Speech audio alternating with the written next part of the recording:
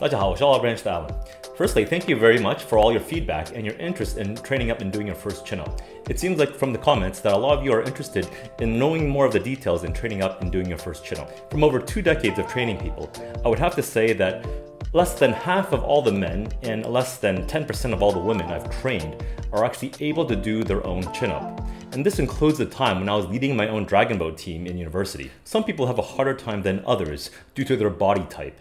As you may know, some people are thick-boned, they have a stockier build, whereas others are light for their strength and size. Needless to say, doing a chin-up is actually much easier for the latter, whereas the former might have an advantage if they're doing an arm wrestle, for example. So there is no single best body type, just one better suited for a particular activity. Having said that, building muscular strength in the back muscles and the arms is something any body type can accomplish.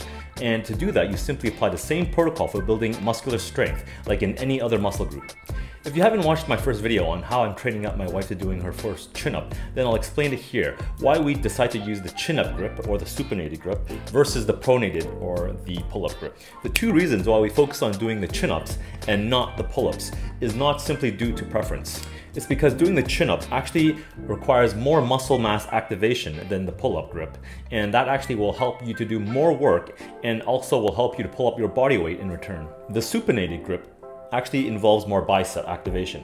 As you can see, as I supinate my wrist, my biceps contract. And when you keep the humerus, your upper arm, adducted close to the body, it actually activates more of your upper pec and your triceps. The chin-up grip also means that your humerus is not abducted and externally rotated, which actually causes a lot of stress on the acromion. And so this is going to be important for shoulder health. Okay, first the basics. There are 3 main goals that we're trying to accomplish here. Number 1 is training up your grip strength or your hand resilience. Number 2 is your shoulder integrity. And number 3 is your core stability. Grab the bar in a supinated grip with your thumbs on the opposite side of your fingers, just within your shoulder width. And just hang on for 90 seconds or for as long as you can. Work up to 90 seconds if you can't hang on for that long. This should be your first milestone. If you have resistance bands as a training tool, then you should use them. And the first thing you should do is you should make sure that you have the proper stepping aid so that you can get up to the bar safely and easily. Grip the bar, then slide 1 foot into the band, and then slide your 2nd foot into the band. From a fully stretched out position, slowly pull yourself up to the bar with your chin passing the bar, and then crunch forward slightly so that you can activate the abs even more. Slowly reverse direction and gently lower the body back into the starting position. Use the thickest band first. If you cannot even do 6 reps with the thickest band, then you should double it up with the next thinnest band. If that is still insufficient, you should be adding more bands to it to make it easier.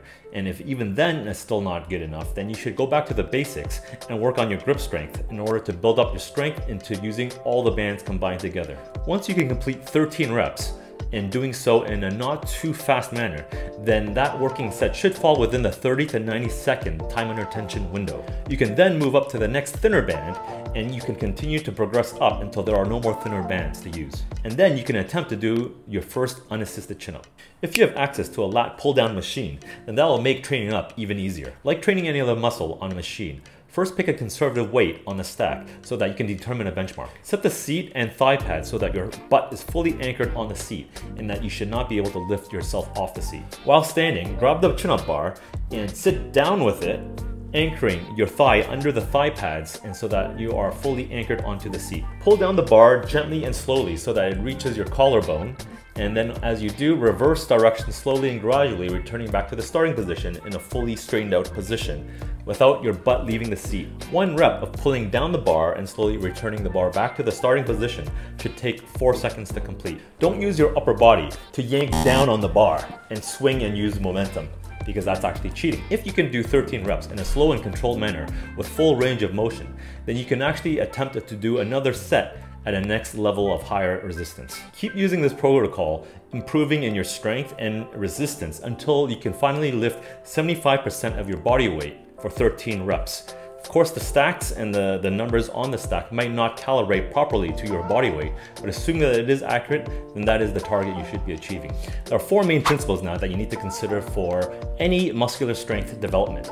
And so the first one is time under tension, or TUT. The 30 seconds to 90 second window is the optimal time under tension for a muscle to grow. So your working set should not be so heavy that you cannot even last for 30 seconds. and conversely, it should not be so light that you can keep going past 90 seconds. Find a weight that can allow you to reach muscular failure or something close to it within that 30 to 90 second window. Number 2 is momentary muscular failure. As mentioned in the above point, you want to push the muscles to the point where you can no longer do any more reps. This is also called intensity and is the crucial ingredient for stimulating your muscles to grow. Number 3 is training frequency. This one is quite personal, as you'll find some people who actually don't require a lot of stimulation for their muscles to grow, while others do. You don't have to reach complete muscular failure.